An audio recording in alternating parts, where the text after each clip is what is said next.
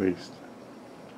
Without further ado, John Connor on Intuitionistic Epistemic Logic and Propositional Truncation in the Type Theory.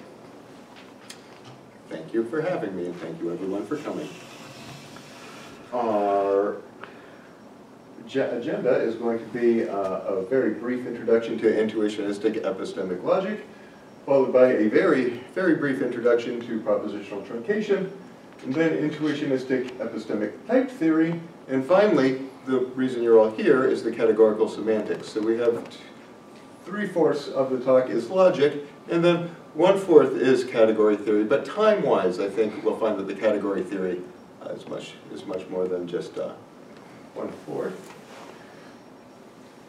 And so I think that the best intro to Intuitionistic Epistemic Logic is the first paragraph of the paper by Artemov and Protopopescu. Our goal is to lay the formal foundation for the study of knowledge from an intuitionistic point of view. The resulting notions of knowledge and belief, hence, should be faithful to the intended semantics of intuitionistic logic, the BHK semantics. This well-established view regards belief in knowledge as the product of verification. So, what does that mean in terms of axioms? It means this. We have, the paper introduces two logics, the logic of belief and the logic of knowledge. And this presentation, I'm going to focus on the logic of knowledge. This first axiom is the co-reflection axiom. It's read as, from a proof of A follows knowledge of A. The second one is distribution. If you know that A implies B, and you know A, then you know B. And factivity is you can't know something false. And we can justify these. The co-reflection axiom is justified by the observation that a proof yields verification-based knowledge. If I give you a proof of something, if I give you a proof of A, you can, a proof has the property that it can be verified. You can check the proof to make sure that it does, in fact, prove A. The other hand, IEL rejects the reflection axiom, which reads intuitionistically that from knowledge of A, you have a proof of A. So it's not, sometimes certainly this is the case, but it's not the case in general, that knowledge of something would yield a proof. Classically, this is true. Classically, if you know A, then you have a proof of A.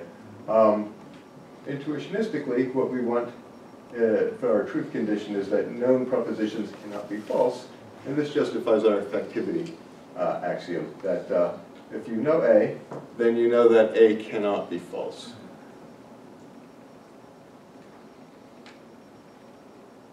And there's some examples to kind of motivate this. These examples support the reading that A has a proof, not necessarily specified in the process of verification. So zero-knowledge protocols. Testimony of an authority. This is probably my favorite. We all know that Fermat's theorem is true, but I would wager that none of us could produce a proof of it right now.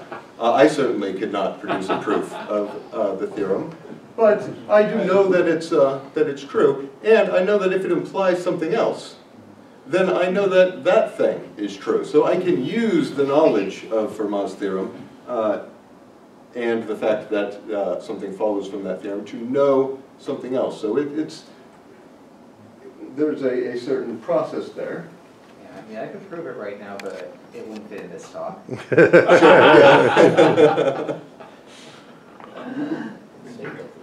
Classified sources is also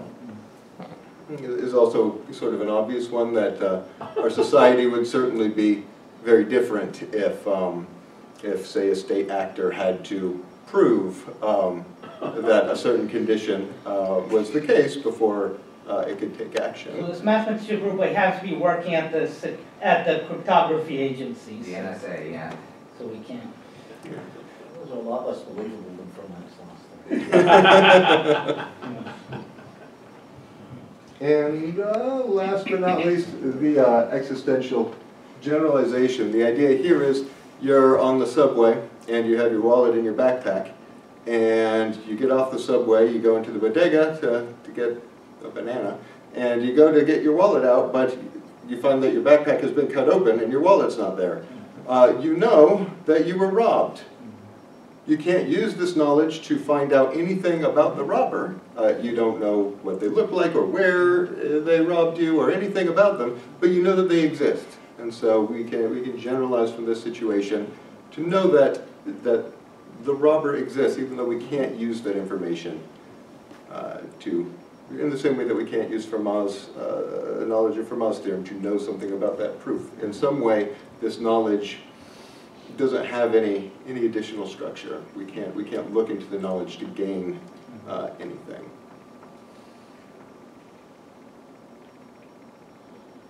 Okay, so that is our Intuitionistic Epistemic Logic tutorial. The next thing we'll talk about is propositional So just truncation. be clear, it's just logic with this extra operation K added. Yeah, it's some form of modality. So when I say IEL, I am talking about what the paper calls the logic of knowledge, and it's these three axioms. So, No, the question was about the language. Oh, I'm sorry. The language is IPC with a K. yeah, right, so you have and implication and other things. Mhm. You just added this one extra Yep. thing K. Yep. That's us. Okay. Paper logic. Okay, so what do we want to do with propositional truncation? We take a lambda calculus, we add an operator that we call a propositional truncation operator, and it takes the inhabitant of a type A to the unique inhabitant of the type, and I'm going to read that as box A, called the propositional truncation of A. And you know that if box A is inhabited, that witnesses the inhabitedness of A, but it does not give you a specific inhabitant of A. So you can't use box A to learn anything about A, except that A is inhabited. Sometimes these are called mere propositions to distinguish them from propositions. And there's several different formulations of propositional truncation. The first one was the quotient types of Constable. This went into New Perl, the proof assistant. And I believe that they were introduced in order to do some sort of performance enhancements that a lot of the code was carrying around rather large proofs that weren't actually necessary any longer. So it was, after you're done using the proof, you can forget the specific proof and just remember that the thing was true and pass that around instead. So that the quotient here is you've collapsed all the proofs. You've quotiented them, so you just know that it's true, but you don't have that particular proof. The squash types of Hoffman, this is actually a PhD thesis, and it's great. It's a great thesis. Both of these are in Martin-Luff type theory, so dependent types, as is Fenning's extensional types. This paper of Fenning's is really fascinating, and it has a lot more than just the truncation in it. It has intentional types, extensional types, proof of relevance. There's a lot of goodies in there, but what we're talking about here most resembles the extensional types in that paper. Yeah. And then this is the formulation that I'll be using, the bracket types of Awody and Bauer. So the bracket types, or BT, these are the rules. So this rule right here reads that prop X is an abbreviation of X equals box X. So this says that box A equals box A. So if you know A, then you know that you know A. It's equivalent. They're all the same thing. This right here says that my gammas, what happened to my gammas? My gammas fell off here. But it says that if S witnesses box A and T witnesses box A, that S and T are equal. They're the same thing. So all inhabitants are equal. Now this is, as I said, an independent type theory, Martin left type theory. This is an internal notion of equality right here. In the type theory that we're going to introduce, we don't have an internal equality, and so we'll have to deal with that. This is the box introduction. If you have A of type A, then you can truncate it, where you forget the term A, you forget what's inside of these little lines, and it is a witness of box A. And in particular, because of the previous property, if I had a B that witnessed that truncate, I get the same You thing. get the same thing. There would be, yeah, that you'd be in this situation here.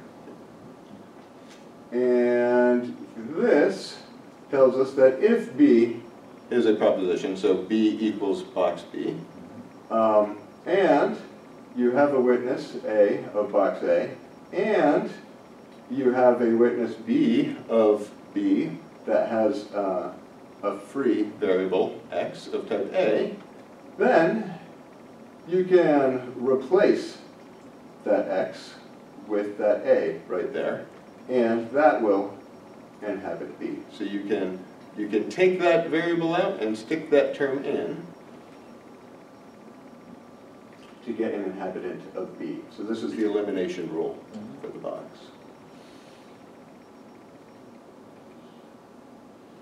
And the bracket types are characterized by these three properties. There's a canonical, the semantics, we're in semantics now. So there's a canonical arrow, A to box A, that's natural in A, and that box A is equal to box A, and that mere propositions are exactly the Cartesian idempotents. That is, if A is equal to box A, then A is isomorphic to A cross A, and the other way holds as well. And yes? In general, the canonical arrow, if you repeat it twice, it doesn't give you, or it does give you, it is idempotent itself. It's got to be a road definition. Not idempotent, or it is idempotent? Has to be. The canonical, this guy? Yeah. I mean, is, yes. It is idempotent. Yes. Thanks. Yes, how can Just wanted to make sure. you prove that there aren't any more Cartesian idempotents? That sounds surprising. Well,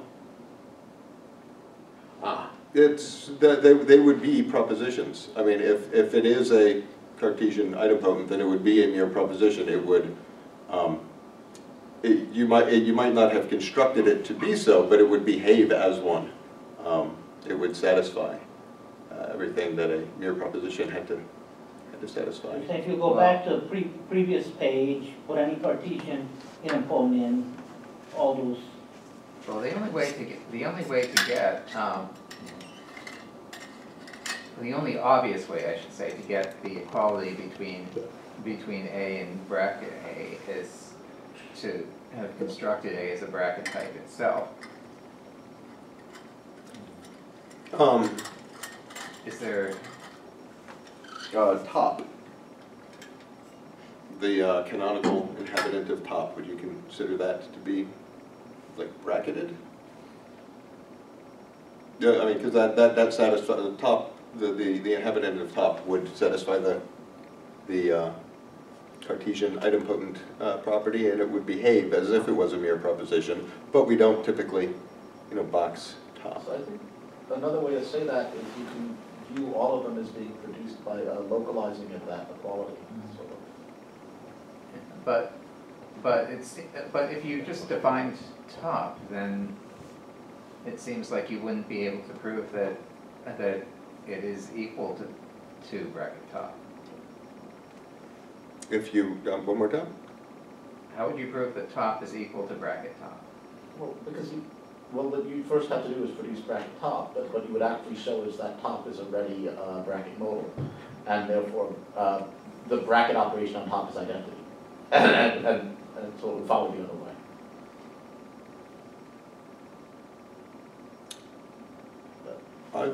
I wouldn't prove that they were equal. I'd probably prove that they were, unique up to unique isomorphism kind of thing. I mean, yeah, how would you, yeah, they're as equal as it gets. How about that? Yeah, but that's not necessarily equal enough unless you're in like higher or homomorphism type theory. Or sorry, homotopy type theory. Well, that's what this says right here. I mean, where that's the condition here. So yeah, but that's true for top. But I don't see how you would prove top equals bracket top. I mean, you could prove top isomorphic to bracket top. So when we're when you say equal, I'm not sure what equal you mean. I mean, we certainly can't do it inside of, like, this is not, what we're going to do is not a Martin-Luff theory. Like, we don't have an internal notion of equality in which we could, well, even there I'm not sure how, but there's not, so we'd have to be a meta proof that they were equal, and I'm sure that we could agree on a yeah, well, in the original setting, it was a Martin-Luff type theory, though. In the original setting, it was, and in the original setting, you can. Although I don't know what proof they would have. So is the Cartesian idempotent property in the Audi-Bell kind of proof? Yes. Okay. So the answer is we should look it up. Let me be clear. Yeah. So I don't. This is from their paper. Yeah. This holds for this characterizes. Right now, all we're talking about is the bracket types. This characterizes bracket types. Bracket types are characterized by the following. So bracket types, as described in their paper, are characterized by these three things. We're going to find that what we construct in a simply typed lambda calculus also satisfies these three properties. But no one, to the best of my knowledge, has done propositional truncation in a simply typed lambda calculus. So there's not something that we can point to and say, yes, obviously this is propositional truncation. So I'm using these three properties to show that the calculus that we cook up here is has a propositional truncation operator. But something, yeah. So to answer your question, how do you prove that top equals box top? I'm not sure how you would do that in the bracket types formulation. And do you want to do it in ours? Because we could probably do that at the end once we have the rules for our system. Then we would be able to actually try to prove it. But I haven't introduced the rules yet, so it'd be hard to prove it. I have a technical question. What's your estimate of the amount of alcohol that would be required? I'm sorry. Sorry. Well, how much do you got? I think we've got this question. Yeah, please forgive. Yeah. Sorry. The North Pole joke. Sorry. Forward. Twice as much as you got. Okay. All right, that is our crash course in propositional truncation. So now in this section, what we want to do is establish the equivalence of IEL with an idempotent modality. So this is set different. This is not the IEL that we just looked at. Now we want to make the modality idempotent, and we want to a simply typed lambda calculus with products and propositional truncation. So we're going to prove this equivalence. And how we're going to do that is we're going to assume a simply typed lambda calculus with products. We're going to extend that to create two new calculuses, Intuitionistic Epistemic Type Theory and Intuitionistic Epistemic Type Theory Plus. That one has the idempotent modality. I call them IT and IT Plus. And then we're going to extend the Curry-Howard correspondence between IPC and STLC to a correspondence between IT and IEL, and between IT plus and a modified IEL with an idempotent modality. And then, finally, we'll show that the IETT plus rules are admissible in BT, and that the BT rules are admissible in IETT plus. And we have two justifications that this is like truly propositional truncation. This is the syntactic one, and then the semantic one is what you just saw. We're going to prove that Cartesian idempotent deal. So in order to define a lambda calculus corresponding to a logic, we need to encode the logic's natural deduction derivations as terms, and this is our rule. This rule is weird looking, and right now I'm calling it co-reflection introduction. Until a few weeks ago, I was calling it co-reflection elimination. Certainly, if you look in the literature for things similar to this, Topavia has something called constructive K. There's also some systems called, constructive S4 has something that looks very similar to this. But in any case, there's usually another rule that goes along with this, an introduction rule, and this is usually the elimination rule. But the introduction rule is just a special case of the elimination rule. And I believe that this, certainly everything that we're going to do today, this works just fine as an introduction rule. It may be that you need to consider this an introduction and an elimination rule, or maybe it has to go like between the introduction and elimination rules. I have not learned all the secrets of this rule yet, but for what we're doing today, introduction will be just fine. So how do I read this one? We'll tell you right now. So if you have some assumptions, gamma and delta, and from those assumptions you can derive an A, then you can discharge some of those assumptions, however many you want, 0, 100, whatever. And that's what this is. We discharge these assumptions here in gamma, and then we introduce a new assumption. For each of those assumptions we discharged, we introduce new assumptions, but these have a leading K in front of them. So this K distributes through delta there. And then down here you have Ka. So if you were able to derive A, then below the line you have Ka. So this is exactly what the guy was doing in his proof checker, where he said, okay, we don't care about the proofs of these hypotheses, so we have truncate the conclusion as well. And so we have to show that this rule is equivalent to the Hilbert system that we saw earlier, and we can derive the two of the axioms for the Hilbert system, like so. I won't make you read these, but this is the co-reflection introduction, and this is the this is the distributive one. So we can derive the two axioms from the Hilbert system. So certainly it works in that direction. The other direction holds, but we'd be here all night, and the proof is real fiddly, so we're going to skip that part. Just wondering if I just took the first one, which doesn't look too huge. Sure. How does that, is it quick to describe how that Absolutely. Let's take a look at it. So this is the special case that we were just looking at. You start with an A, and you derive A from A, and you don't discharge any of the assumptions. So there is delta here is empty, and then so you have A, Ka, and now it's just a normal discharge arrow introduction. To get A implies Ka. Does anything interesting happen over here? Let's see. So let's just look at this, the first three parts. Here we have A, and A implies B, and from that modus ponens gives us B. And now we discharge this U and V. So here, there's no gamma, there's just a delta.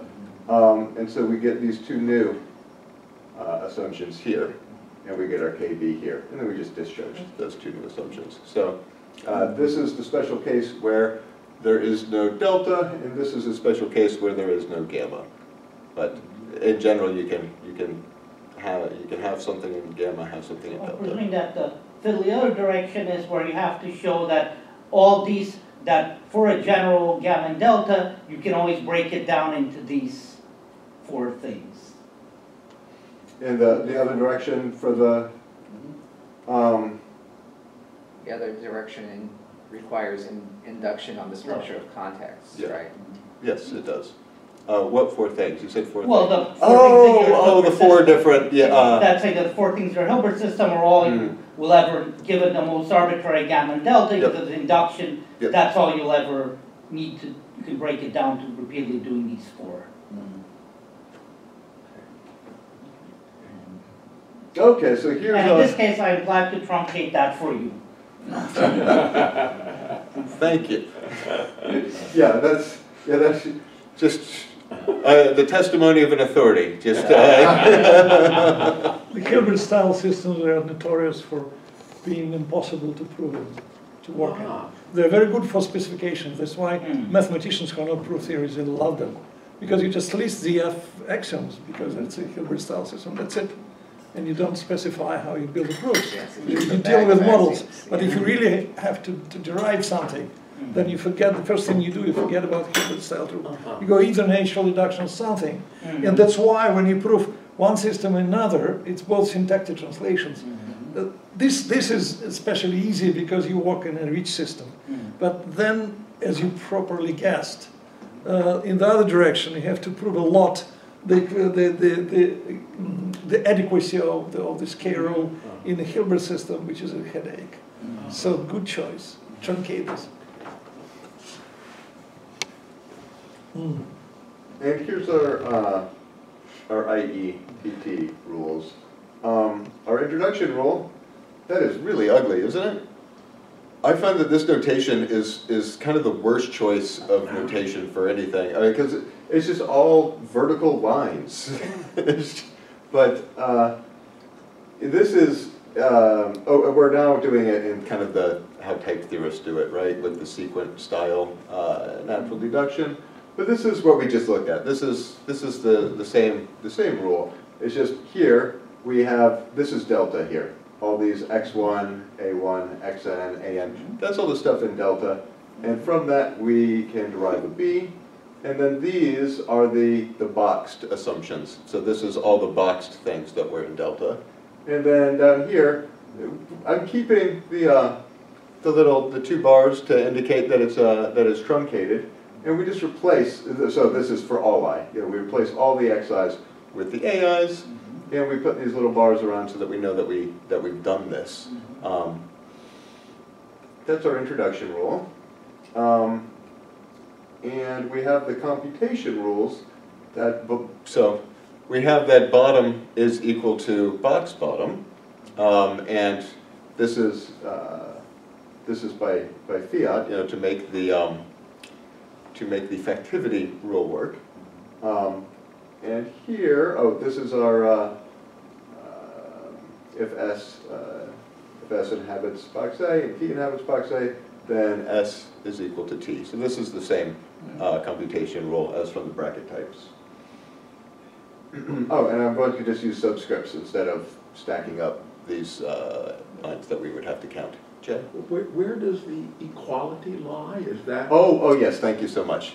This equality is a judgmental equality. I was playing around with using, the hamburger, but I decided I'll just leave equal signs everywhere so that we can all be confused about what kind of equality we're talking about. Okay, thank you. Yeah, so this is a judgmental equality. This is the big difference between this system and bracket types, is that this is a meta thing that's happening here.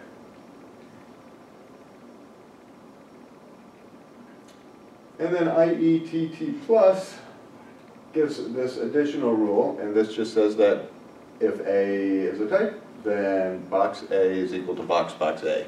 So this is one of the conditions for bracket types. So it makes the modality idempotent. All right, so we're going to do Curry-Howard. We're going to extend the Curry-Howard isomorphism to a correspondence between IETT and IEL. So we're just going to assume that the assumption markers and that the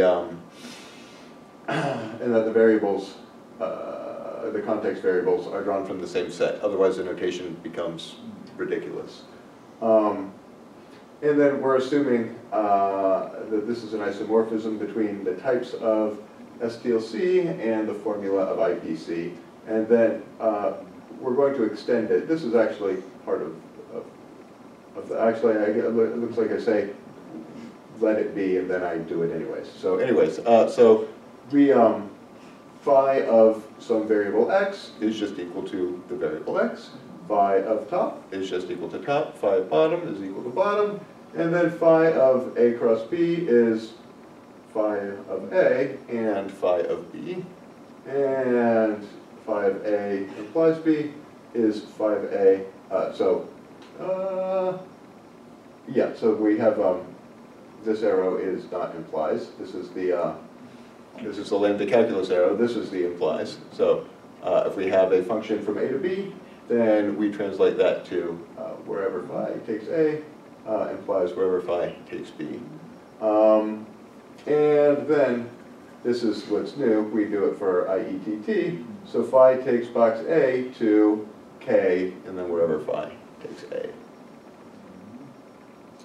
And we want to get this little phi. It's we're going to assume that we've already done this for simply type lambda calculus and IPC, and then we're just going to extend it to deal with the new IEL things. And as by induction, the base case is an STLC derivation. So there's only two rules that we need to worry about, and neither of them can be at the top. So once we deal with these rules, whatever is above them, we assume is an IPC rule. Assumption is an IPC rule, and every assumption has to be at the top. Okay, so let gamma delta turnstile A, and A here is a normal form, and then let T be truncate that and have delta equal box delta. So this is the, we've truncated A. So if we take phi and we map this term, we just map it to wherever delta goes, and then K and, excuse me, did I call that delta? Wherever gamma goes, and then K wherever delta goes, turnstile K phi of A, so that's that A right there. And then, so that handles T. And T had this A inside it. So now wherever, this is now the base case. Now phi operates on that A, and we go up the tree, and we hit assumptions, and then we're done. The other is a term T prime of type bottom. Oh, okay, so informally, you know how this works. We have absurd T prime, and that is inhabits any type that you want. So here, let's say that we have a derivation that T inhabits box bottom. Then we extend phi. We extend phi to be absurd T inhabits A. So this gamma here gives you A. This gives you bottom, and then this is the this is bottom equals box bottom right here. So we use that equality to turn, because T here is inhabits box bottom. So we use that rule to turn that box bottom into a regular bottom, and then we're just back. This part is just standard IPC reasoning here. And I think we actually do a full-blown example of this one in particular in just a few slides. So if that was horribly confusing, then we'll see it in action in a minute. Okay, so we're done. We've extended phi to be a homomorphism of normal IETT terms to IEL derivations. So that concludes that part of the proof. What's next? We need to, we're going to show that IETT plus rules are admissible in the bracket types, and that the bracket types rules are admissible in our IETT plus system. And I claim that this justifies us calling our system propositional truncation. But there's another justification as well, a semantic one. Jay, did you have? No, I'll wait till the end of that. Bang! Sorry. No. Okay, I'm sorry. Hit me now. So, do you have an example where you get non-trivial topology out of this system? I don't know. Okay. Well, wait, I know that I don't have an example, but I know, but I think the why question would- I was, is something similar to what I was thinking, is that propositional truncation is interesting to the extent that you have, you know, something that, you know, you have a circle and now you have a point. So, Yeah, that's so the question is sort of, you know, what are you truncating away? Yeah, that's right. Like, yeah. So, you mean because not in the plus system, but in IETT, we can truncate as many times as we want. And so you're wondering if that Well, I corresponds. guess it's I'll give you the have background. 2 points and now you have a point. Yeah, I know, I think that's about, like, you can truncate away set level. I'll give you the background to the question. Last year, I understood the simplest case of the Curry-Howard. Oh, okay. Okay, so I'm very interested. So now I'm going to try and do some topology with it, because I'm going to try and write something up. And I don't see any non-trivial topology with the simplest case, which corresponds to IPC. I don't see any topology. So now looks as though your system would give me, by a slight extension, not a slight, it's a very serious extension, but still you're going to call it simply typed. I'm going to get any topological space if it succeeds, I think, any ordinary first week of topology 101. I get any simplest or complex, for example. Is that true? That would be I great. don't think that's true. You want to get simplicial complexes? I want to get, come on, it's, I don't think it you works got, that you way. got, okay. I think there's only set level data, this can only eliminate that. I convinced myself that it wasn't easy for me anyway to get a non-trivial topology by working with STLC and Curry-Howard. I don't know enough about Okay, how I'll give what you your that approach later. is, but I'd be happy to talk to you But I hit after. this like within the past month, which is the reason I'm so excited. Well, but I'd like to answer a question that I thought that you were asking instead of the one that you asked, and that's you know, in a homotopy type theory we have n truncations, Right. and that does not seem to correspond to like IE L. It's not. There's not. There's not a higher truncation, there's just, you Yeah. just have one truncation, and the point is you can do it, you don't have a proposition necessarily that doing it once is the same as doing it twice, but you don't necessarily have an example where it's not, right? You just have a case where you can't prove it because you don't, is that? No, I didn't follow that. So that's Well, let's let you do your thing. Sure, yeah, I'm sorry. Well, it's just, this is something that I pursued for a while, trying to understand if there was some sort of connection there, because, you know, we're calling this truncation, there's these n truncations, there doesn't seem to be any kind of relation between the two, there's no, but maybe there is, but certainly it's not an obvious one. Okay, we can eliminate, oh yeah, so this is the easy one, right? The introduction rule. We can take the introduction rule, and we can, it's admissible in IETT plus. We eliminate these derivations with derivations that look literally exactly like them. It's just a special case.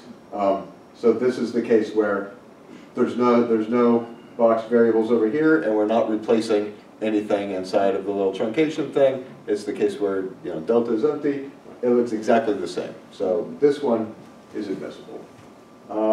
This is the elimination rule from the bracket types is admissible. And now this is why I justify it two ways. We're doing this syntactic justification. We're also going to do a semantic one.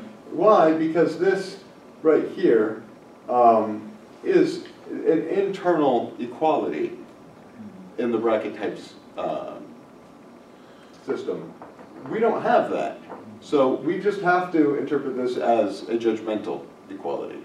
So when we take the equality and we reinterpret it as a meta, you know, thing, then this works just fine. We have a special case where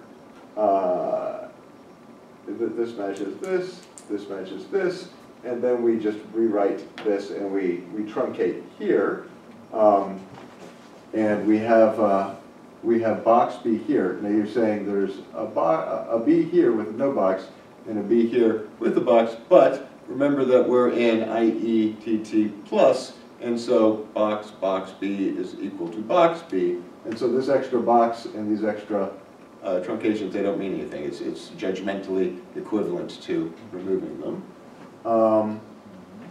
So this is admissible, and really it's admissible even if this condition here doesn't hold, because they don't truncate down here, whereas we do. So we can take in a non-proposition and at the end we have a proposition. They're enforcing that as a proposition on the way in, but it doesn't matter. It doesn't matter if this holds or does not. They're going to be equivalent. The introduction rule so this is our IETT plus introduction rule is admissible in BT. So this big long nasty thing, we can eliminate it with this. I don't know if you can read that. This is we just do one. And normally we're allowed to. Oh, I'm sorry. We're going into BT. This is the BT rule. So box B is a proposition that is true. We don't need anything above it. That's a rule. This thing right here is just one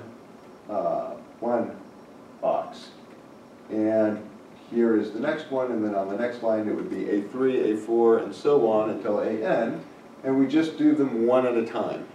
So we just do the replacement one at a time. We go from 1 to 2 to 3 to N. And at the bottom here, we've replaced all x1 through xn's with all the b1 through bn's. And we did have to truncate this n times on our way down, but it doesn't matter because they're all equivalent. The reason that we have to do this is so that we end up with the right context at the bottom. If we just did it once, yes, it's true, the term that we derived is equivalent to the term that we eventually get, but we have all this extra stuff in our context. We would still have x2 through xn in our context if we just did it once. So we do it n times. And so that rule is admissible. We can interpret this with this. Okay. So that was kind of cool. And now we're at the part that I think everyone was waiting for. Yes, category theory, that's why we're all here. So we're going to sketch the categorical semantics of IETT in Cartesian closed categories equipped with a non-idempotent monad interpreting the modality. And then we're going to verify that adding the IETT plus rule results in the same semantics, but the monad is idempotent, and that the modality now corresponds to truncation. Okay, so what's required? We all know this part. I think that we need some sort of syntactic map that takes a type A to an object A, a context to a product of those objects, and to a derivation, a morphism A from gamma to A. So this is Lamback. Yeah. Oh, and then I'm not actually going to write these brackets, except on one slide I write the brackets because it'd be confusing otherwise. But we'll know if it's an object. So now these brackets just mean go into the category. Yeah. Go in category, not the bracket. Right. Oh yeah, I know. There's too many brackets. Brackets already. Yeah. Right. Brackets all the way down. So this is just the normal definition of a monad. But the reason I mention it is that the literature always says something like a modality is generally interpreted by a monad. Most of the literature says that a monad has to be, that a modality has to be interpreted by an idempotent monad. And they seem to be most of the time. I've never seen anything in the literature that used a non-idempotent monad. There is, NLab, for example, as a little aside, says hey, it doesn't really have to be idempotent. I think Mogi in his paper also mentions that it doesn't have to be idempotent, but that certainly, if you pick one at random from the literature, it's idempotent. I've seen people interpret them by adjunctions rather than monads. Adjunctions, monads. Well, so I mean that's the same. Like The it's thing is, just wearing a different. When you're in a topo setting, you really want the idempotence because it Well, that because of gives you topology. yeah, because then it gives you a topology, as Ray said. But I think when in a more general setting, you don't need it. It's just yeah. I will say that I could present the modality different than I do. The reason that I choose this presentation is because in the literature I've seen several places where they say, oh, and this is so simple that the modality is not interpreted by a monad. Instead, it's interpreted by just an endofunctor.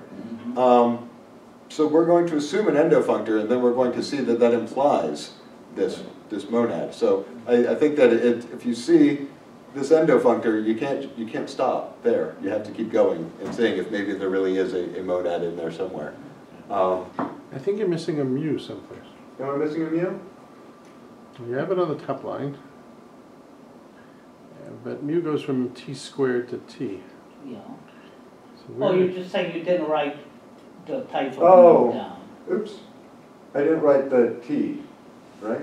No, I mean. Well, I guess you're- with the where, you wrote the type of eta and epsilon, but didn't write the type of mu. Oh, we didn't write the type of mu. Oh, but you can infer the type of mu. Yeah. No, but it doesn't go that way because it's, You you can- have to swap your L's and R's or something like that. I have to what to what? Mu goes from TT to T. Oh yeah, you need. Yeah, you got it down right. On the bottom Yeah, you got but it right. you're just saying it should be in the where. Yeah, but, Yeah, it should be R dot L. right. Oh, this. This should be R composed with L? What? Yeah. Yeah, I think so. Oh, right, yeah. Oh! For a monad, you make the free thing and then you forget it back down. Yeah. Oh, yeah. Free is left. Anyways, go on further. Ah. We know what a monad is. It's fine. Yeah, because I always think the left should go on the left, and it should. It's just that that it's backwards when you Diagrammatic versus yeah. Okay. Hmm. Good eye. Yeah. That's because I'm looking through the video camera. Okay, yeah. So there's a couple definitions that we need. First, in general, the whole purpose of IEL is that you can't unbox something. If you have box A, you shouldn't be able to unbox. You shouldn't be able to get the A out. If I tell you that Fermat's theorem is true, like you shouldn't be able to take that knowledge and be like, oh, of course it is, and write out the Well, it proof. took somebody 300 years to rediscover it. Or to just discover. Yeah. but now Professor Fitting raised an interesting point to me. He said, well, if you tell me that Fermat's theorem is true, then I would just start brute forcing. Like if I held up a page that this is a proof and then threw it in the fire, you'd be like, well, it was one page. I could probably, brute force that. So there's something to this, and we'll look at how far can you get this way, but you can't quite get all the way there. So you can't just unbox arbitrary things, but you can do this. You can replace the K with a double knot. And this is the proof that you can. I won't make you read it, but I just wanted to put it up there in case you thought maybe I made up that you could just replace the K with a double knot. It's true, you can do it. It's just a little laborious. What about the other direction? Yeah. Can you turn double knot into knowledge of A? Can you? So you'll probably want to beat me up after this, but I just informally in my own mind, I sometimes read the double negation as possible. So. A good intuition is it's classically true with an intuitionistic environment. Double negation means classically true. It means that you cannot have a counterexample. So this is the best approximation to claim. In particular, on the technical side, you can prove the double negation of all classical tautologies, but you don't have knowledge of all classical tautologies. So my intuition is that it's an axiom that one could add that not A implies KA, but it's not derivable in the system. Not derivable, and Yeah. it will change the system. Right. They want the K to be somewhat weaker than that. Yep, that was the point. Yeah. That was the point, to place the knowledge thing in between A and double Right. negation Yeah. of A, and that's why it took. Mhm. It's a delicate difference, but it's still very significant. No, yeah, sure. But if you have not A, you know that you might be able to find a proof of Which A, raises another, but you know that you will never find a proof of not A. course, So there's it's another- possible you will find a proof, which is different from knowledge of A. So from the possibility of finding a proof of A, that does not give you knowledge that A has a Think proof. of A as double, is lower exclude middle. Right, no, so exactly. Yeah. What I was going to observe is that Jay's thing topologically, like you can view not as I think like was it the chaotic topology or something? Yeah. On A and in that standpoint, then K of A stands in the middle. well, that's right, because so I guess the context for that You is can that. take the there- atomic topology Right. as sort of. Well, that's right. So context for, as in Topos theory, you have this thing by Levere where you interpret the double not as a modality, which as you said gives you that particular topology, so it sounds like you'd be saying is yes, So you've this got K would be a weaker you've got a- Levere theory. You've got a topology that sort of sits indefinitely in the middle of the atomic topology where you can tell every proof apart and the chaotic topology where you absolutely can't. And here you really don't know if you can or not. So it's synthetically. So which leaves a in the lot middle. of opportunities for the Yeah. logical models. Well, It's a relationship. if you stick around for 10 minutes, Although I I'll think give you we're my talking about two standard different rant, types only of developed topologies past here, month but, Yep. yeah. when I went to try to do it. Onward. Are we all confused? Yeah. Okay. Good. Excited. Good deal. So I denote this thing right here as epsilon, and maybe that's giving you a clue already as to how our monad is going to go down. Oh, there's that thing, and then, so I looked all over the literature to find who did this first. I mean, I'm just saying, like, it's well known. There's a couple things I just say it's well known, because, you know, when you spend 2 days trying to figure out this, it's just, it must be well known. If Well, that's another everyone's, version of your K that's been used for a long time. there is a functor, what we're calling G for Glivenko, taking an object to its double negation.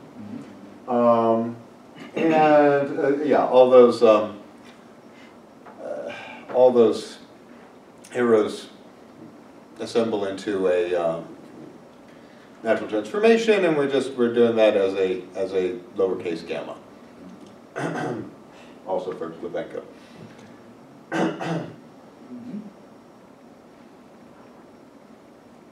And it's also well known that for any object A, an exponential not B, there can be at most one morphism from A to not B. That's the sub. So not B is double negated terms are subterminal. Okay, so here we want. Here's our interpretation. We want a map which interprets. We have this category C, and it comes equipped with a map that already we can do simply type lambda calculus in this category. We're just going to extend this map to do the rest of it. We want, and these are conditions. We want a functor K taking A to box A, and then we want an epi natural transformation from the identity to K, which interprets our truncation operator. And I make the following identifications. You don't have to make these. These are just, you make these if you want everything to fit on a piece of paper or a slide, because otherwise you get a lot of negations floating around out there. So, yeah, 4 negations is the same thing as having 2 negations. In other words, G squared is G. And we can move the negation inside of the box. We can move it outside of the box. So KG equals GK. Yes? Is K an endofunctor of something or not? Yes. Yeah, it's an It is, endofunctor. good, okay. G and K are both endofunctors. Okay. They both, yeah. So So these objects live inside the category. We're not going somewhere else for them. But just Mendel functor takes that, contracts things down to a smaller. Yes, yeah. Okay.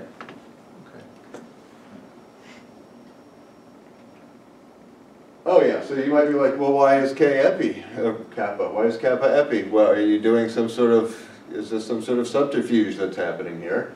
And it's not. We can be in this such situation where we have X of type A is free,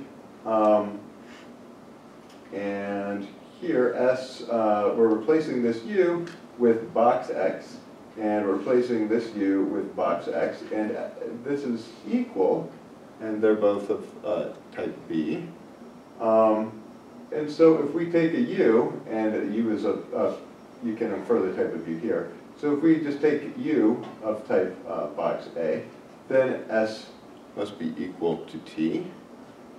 And so that's the exact same thing as this, where if you take S and you replace the free X with a U, that's equal to T, where you replace the free X with a U, and that means that S and T are equal, and that's just the definition of an epi.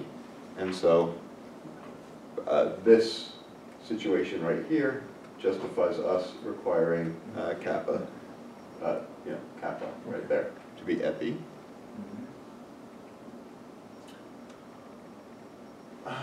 What does epi mean in terms of the logic behind it? I mean, I know what epi means in terms of the categories, but what does it come from? It comes from Why are you happy to show that it's epi? I'm not happy. Do I look happy? You look like you're physically pain. I'm not happy. No, because it, I don't know. It's like, I'm like, oh, and hey, also we need an epi, blah, blah, blah. It's like, well, why do we need an epi? Where's that coming from? I just want to show that that's not like later I'll be like, and everything works because it was epi. I mean, there's a justification for it being epi. What does it mean? It means that I don't know how to answer your question, because I don't know what answer would make you happy. This rule right here is an equivalence. It's saying that if these things are equivalent, then these things are equivalent, and that's what this means too. It means that if this is equivalent, if this and S is equivalent to this and T, then S and T are equivalent. So here we're saying if this is equivalent, then these are equivalent. So it's just two different. We're just using this logic to prove that these two arrows are the same. I just want to understand straight. So you're saying if I take one of the axioms you had in the logic side, I interpret it with the semantics, I get an equalizer diagram, and since K is equalizer, it's an epimorphism, in fact, a regular one. Is it regular? Well, by definition. Because it equalizes. I mean, regular just means one that happens to be an equalizer right. of something. And okay. But is that how it showed up? Is that an equalizer, or is it just a fork? I mean, it's saying that It must be an it's said theoretically, like an epi, it's morally onto, right? And that's just sort of which is what you would hope. It's something that's contracted, right? That's sort of what it's saying, is it's the category theoretic moral equivalent of, it has to send everything to the same Then it point. wouldn't make it an epimorphism either. All right. Okay. Further, let's Yeah, go. I would love to talk to people about this, because I have like a stack of papers where I'm trying to work out a lot of the things that you're talking about. So I'd love to continue that conversation. And he will at 8:30. Intuitively, I guess, it's saying that this kappa of truncating should, as a way of truncating, should be almost surjective. It should not make too much more stuff true. Sure. But formally, it's just one of the substitution rules which make life easier, and will probably play some role in the further development of the model. Yeah. So I'd like to prove that this is sound. So I'm going to give you how each of these terms are interpreted in the category. So for it to be sound, we need a canonical interpretation of I, E, T, T, and C. And we need a term T of type F. Oh, where's it? Now we're doing F. With 3 variables in gamma maps to a morphism like this. And then if 2 terms S and T have the same normal form, then those morphisms are equal in the category. And so we're just going to, okay, yeah, so this one is just a special case. This is the special case where we're doing the truncation and delta is empty.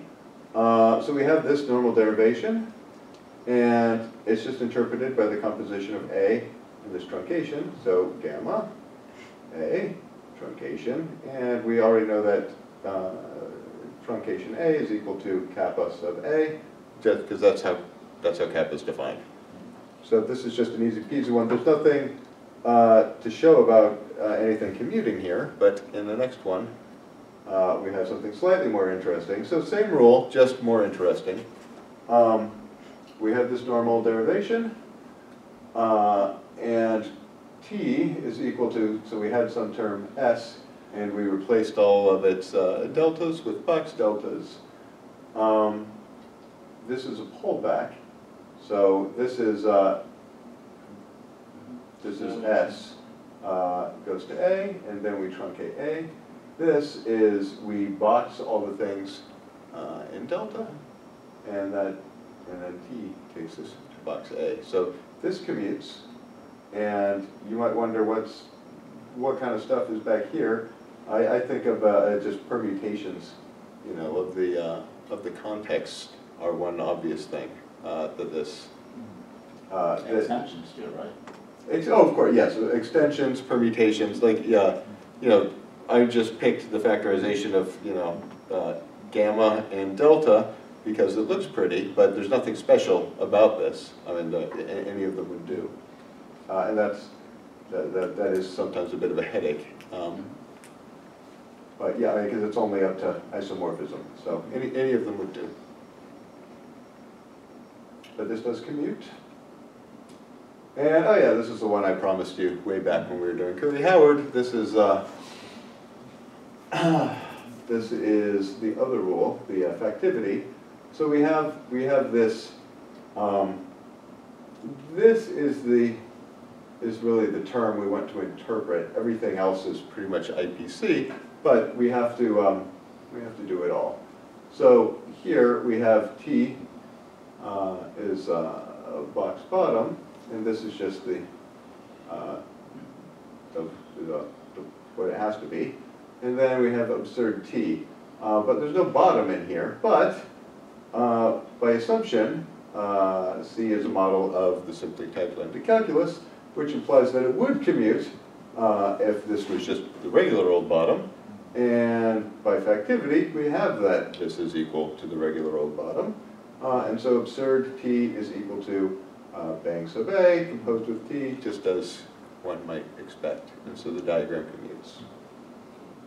And those are the only 2 things that we need to interpret. There's only 2 rules here.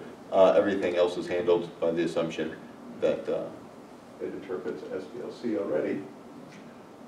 Oh, I thought I took this up, but this is just, I just like looking at this. I think this is pretty. This is everything in a nutshell. Every one of these is just a single morphism. As this is epi, but all these are to subterminals, and you can, I don't know, I think, you know, this is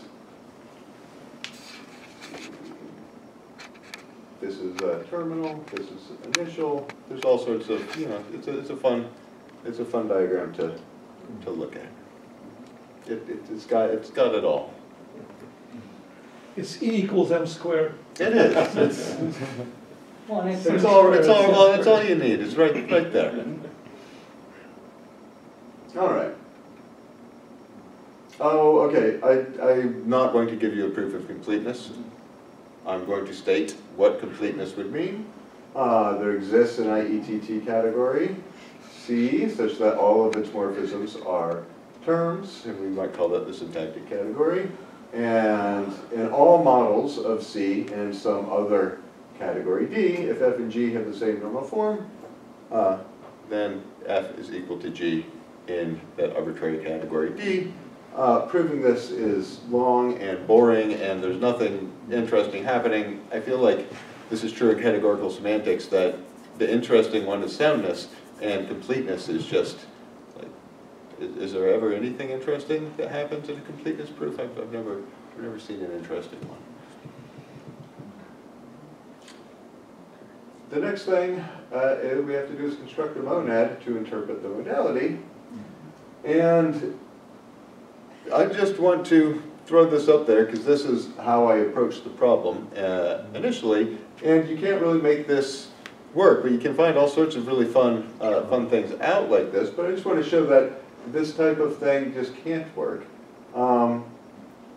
We can always get, so we can start with key, and we can just take some theorem, and then we can box it as much as we want.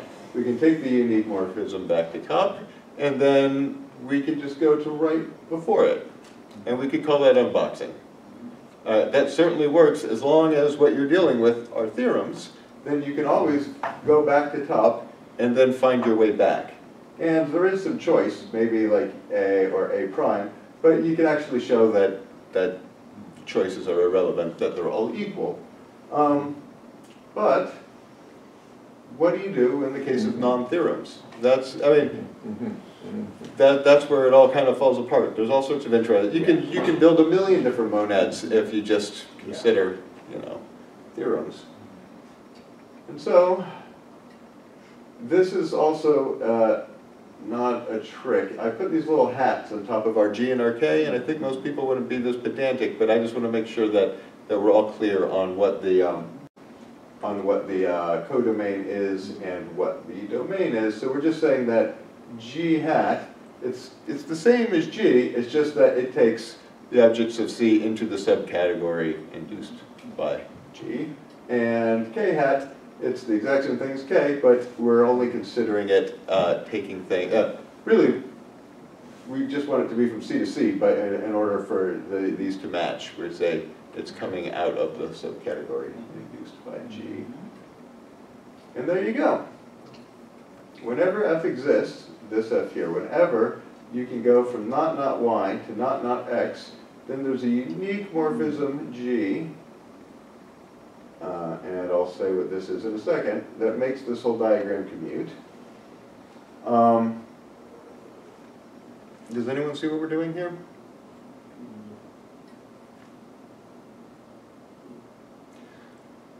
When I first figured this out, I just thought it was such a gimmick. I thought this isn't interesting, but I have come around. I now think that this is very interesting, and I think I understand the difference now between the. I think I get what's happening here now. For one thing, I was very surprised to see that G was the left, right? I mean, I would think that K would be the free functor, and that G would be the forgetful. No. No, well, if you disagree, that's great. You have better intuition than me. I thought that it would be the other way around. And it's what we're doing is we're just saying, hey, in classical logic, we could take the box off. Let's just go to classical logic and take the box off. I mean, that's all we're doing. We're just making the jump into we're doing the Glevenko double negation translation, and then we're taking and then here we take our box off.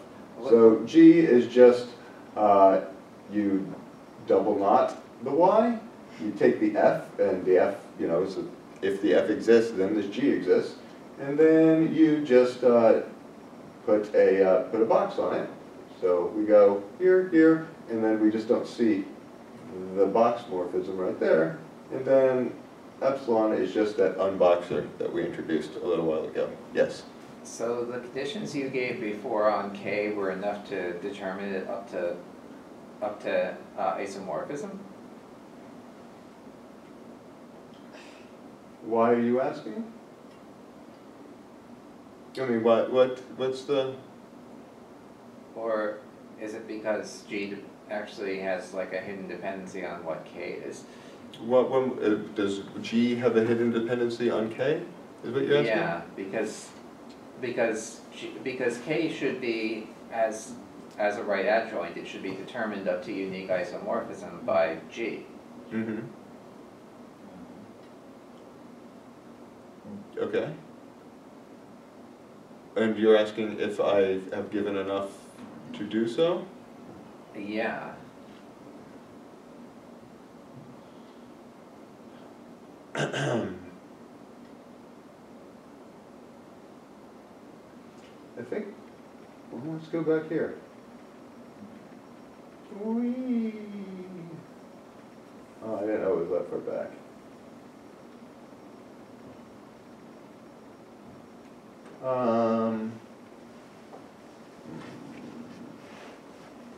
And we haven't, so this, I see the problem, yeah. No, as I said earlier, there is a different way of presenting this, and I didn't perceive this particular objection. I perceived I foresaw others, but you know, the reason that I'm presenting it this way is to show that these conditions give rise to the monad. That if you assume these rather, you assume this functor and this natural transformation, that's enough to give you this monad. I could have defined this another way. Instead of making these conditions, I could have defined them in terms of universal properties and so on, and gotten, I think, what you're after. But I did not do it that way specifically to show that the monad arises just from these rather weak assumptions. But I can show you the universal property that I think that you're looking for. It's not on a slide, but I can do it on the board or something after if you'd like. But it exists. You can determine it. I'm trying to think if there's something here in the slide that would show it, but I don't think so. But you can, yes. But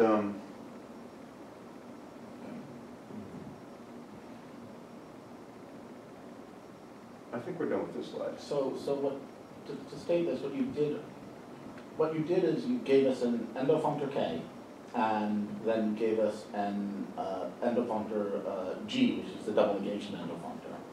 And you showed that you can construct your endofunctor K as a factor, as an adjoint, so factorize it into an adjoint Right. with G hat and K hat, and therefore K is a monad. Yes. Is that correct? Okay. Yeah. I did this specifically because people say, "Oh, it's just an it's just an endofunctor. We don't need a monad." But if you have an endofunctor and these rather weak things, then you do in fact have a monad. I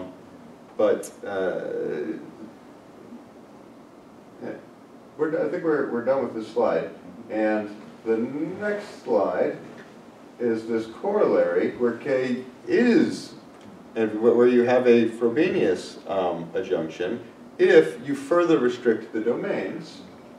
If you go from the subcategory induced by G to the subcategory induced by K, and the subcategory induced by K to the subcategory induced by G, you do this. There, and just there, you have this Frobenius adjunction. And I don't know enough about Frobenius adjunctions or monads to figure out what this means, and I've been reading up on them, and it's rather, I think this is used a lot in topological quantum field theory, and I know that some people in here are interested in this, so I'm hoping that I can beat some answers out of you after this talk. But this is interesting to me. I don't know if this is meaningful or what it means, but there is one more. You can do this as well, and so this you can bring back to the full category. And so here you can get your K on the left of something, which is nice.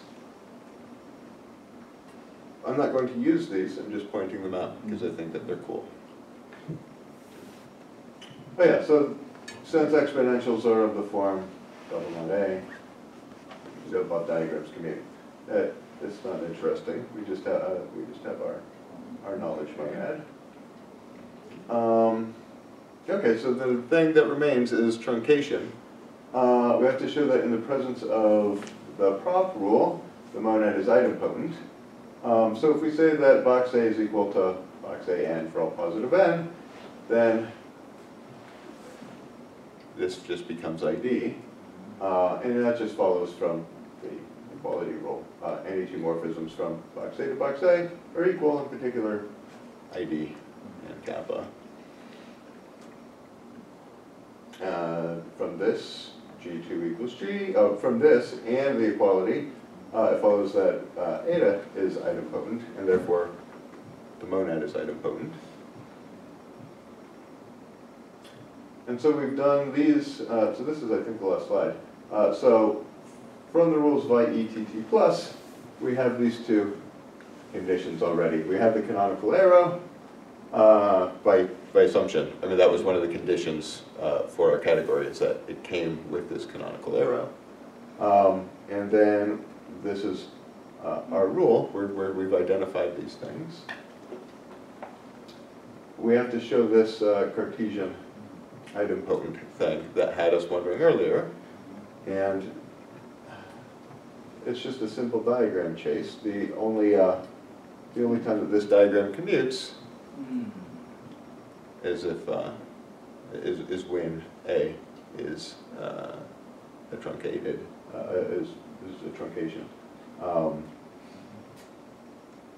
The outside is which one is it? The A.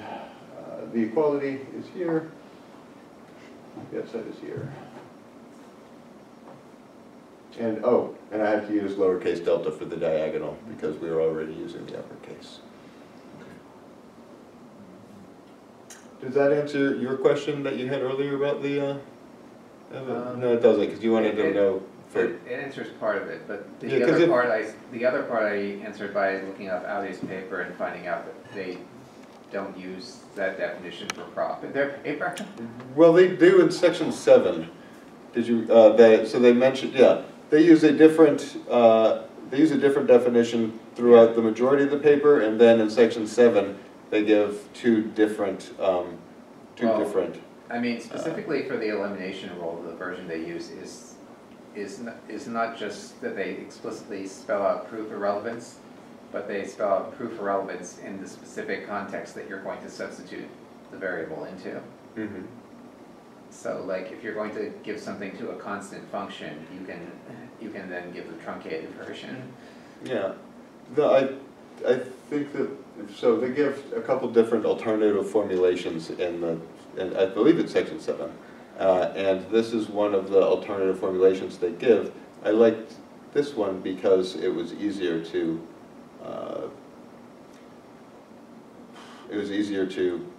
interpret in a simply typed theory.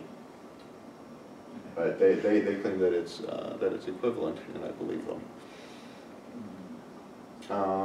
Okay, I think that's just So.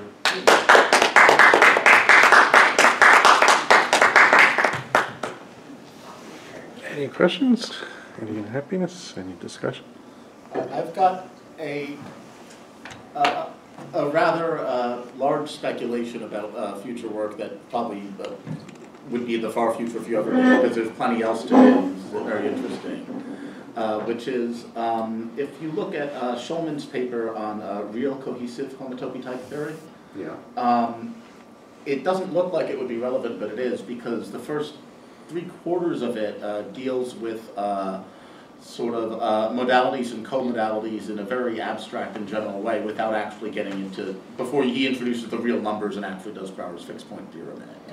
And Isn't that all idempotent modalities? I think well, yeah, but you have an idempotent one lying around here.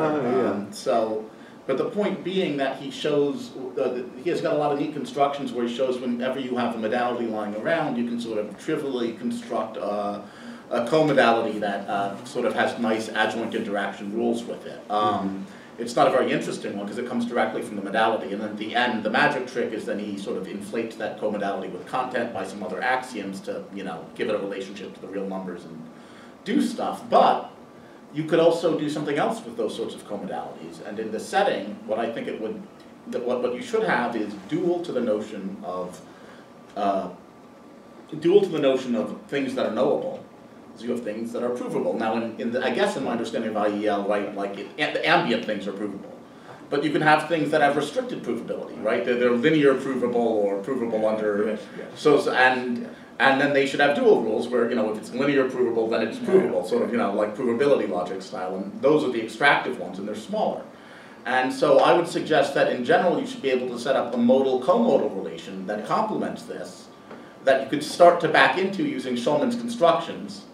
And discuss the interaction of knowable things and, you know, provable things in some subset that are, you know, again, some restricted notion of provability. Yes. And you would have some interaction rules between the knowable and the provable things that would be basically the general adjoint modality system that Schulman and Mikata have set up. Oh.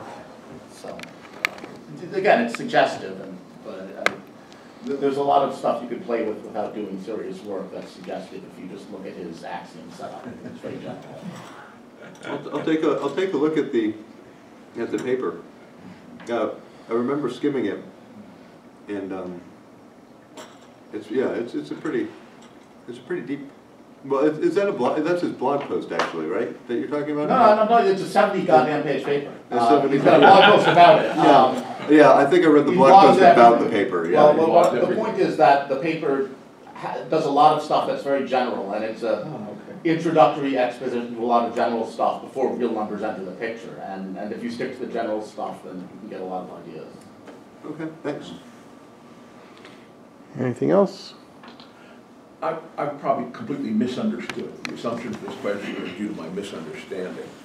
It looks to me as though you've shown that whatever setup you have, you don't get higher truncations, or have I just misunderstood? No, I don't see them. I tried to find them. I mean, there's nothing interesting that happens there. It's just well,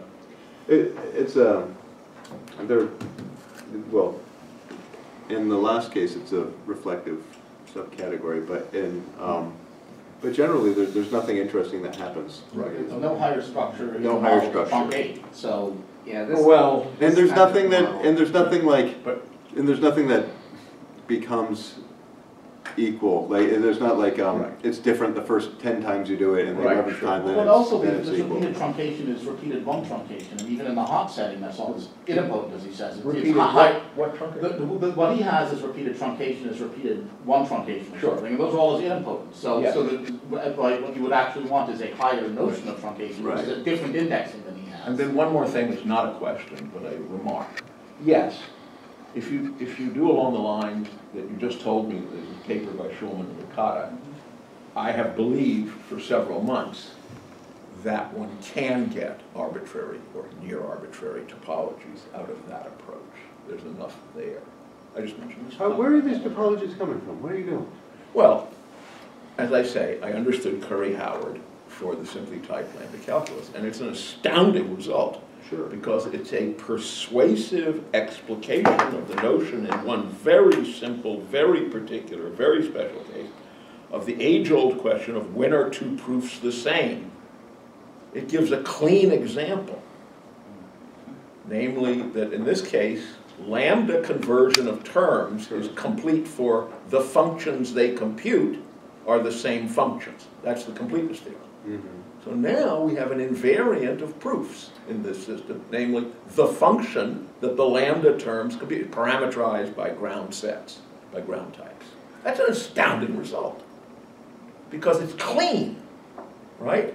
Okay, so now you look at it and you say, well, we want something more. We want two proofs. You want to do a round trip. You want to show that this proof and this proof are the same, and you want to do a round trip. And then you want to get holonomy, obviously. Okay, so that's all. So, but I can't see any way to get it except maybe via Schulman-Licata I see why you went. approach. I see why you went simplices now. Well, I want topology. I have simplices. whatever it is. You You want look at the holonomy. structure of the proofs. You want holonomy. What I'll observe about this system is that in this system, because it's built as an extension of sort of STLC, Right. You've already got cut, elimination, everything built in, so it's too late to look at the structure of the proofs. The structure of the proofs is computed away for you. So, It's very interesting. I never thought about that. But so when you want to look at the structure of the proofs, you need to look at a finer grained lens. the thing that I focused on was, in your talk, was this little thing, there's a claim, the bracket thing, there's only one thing in it. That, of course, it's hard to get too much topology out of that. There's only like one thing after you apply this transform. That's all. End of rant. There's Sorry. only at most one thing in it. I'm sorry, at most one thing. Absolutely. You could have zero things. Yeah, absolutely, absolutely.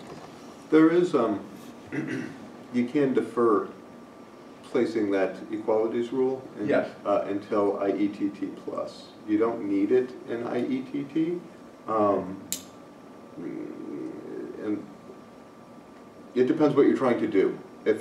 What you can do is you can put a weaker rule there, and this is what I have done. You can put a weaker, you can use two weaker rules. You can put a weaker rule in IETT, and then another weak rule in IET plus plus. Oh, okay. When together, combined, they give you that rule. And this is actually what I have done elsewhere. Uh-huh. Just, it makes it simpler for a presentation Uh-huh. to use that rule. Oh, okay. When you do that, you get that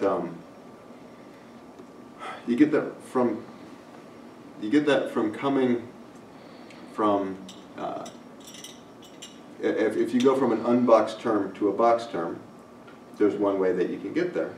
But if you go from like a two-box term to a one-box term, there may be other paths. Uh-huh, okay.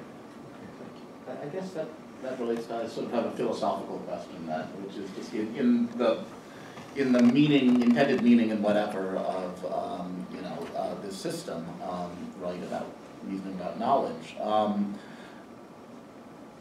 Are there cases in which you really want to be able to distinguish between KA and KKA and how would that work? And what could you do with that? Degrees think of that's a knowledge question or something like for you. that. I can answer it from the epistemic Yes, angle. between while says it's true and Basically in between, and so if you look says at that while says it's true. Right. that's how I get the mixed messages from the type theory people, because some of them believe it's the rule, and some of them believe it's not. And the difference is, so you have there is only one inhabited and truncated time. Does it known? Is it fixed? So the fact that you know that this is truncated type is inhabited, does it give you the specific witness, or it's still not enough knowledge to recover the witness? And this is exactly the property which determines whether you have K, double K, implies K. Because with double K, you know that the type is non-empty, then, but you need a witness. Do you have a witness out of this knowledge or not? If you have, then it applies simple K. If not, then it doesn't. But this is, epistemically, it can go either way. It's like in modal logic. You can assume this, you can walk without it. It depends on the color, but this is a kind of issues you have to settle. It'd be interesting to look at this in the case of zero knowledge proofs. Yes. Yes. And Yeah. say, can you have a zero knowledge proof that something has been zero knowledge proved? But Yeah, that's true. Well, that's a Not good point. zero. So I have to do a little bit more homework on the epistemic side. Yes. Can we first thank our thing, and then we can bother him till 12 o'clock tonight? Thank you.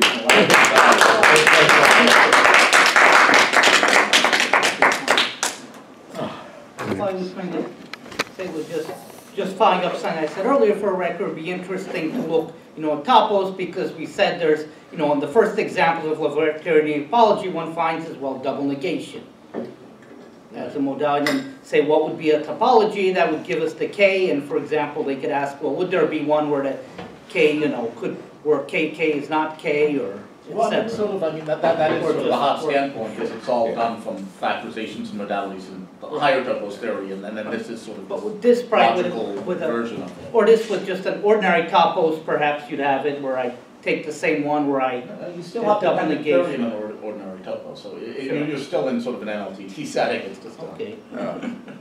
I'd kind of like to know what that universal property is actually Oh, for K. and we stop.